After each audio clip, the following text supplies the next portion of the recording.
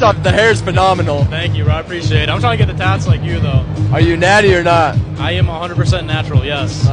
People try to say I'm not, but I remember I watched the natty or not video you did on me. I was like, you were like the first person who actually made sense, and I was like, thank God bless this guy, honestly. So a lot of people, like, you can't really judge them. I mean, you know how good, like, photos and videos. I don't realize that the angles and always is like is the biggest thing. I mean, doing social media, obviously there's that.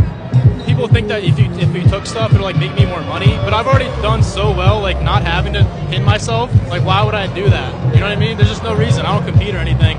But social media is all about angles, lighting, having a crazy pump. That you learn your angles as you do it. So like you can see as my content's progressed, I've gotten way better at like the way I take my shit and stuff like that.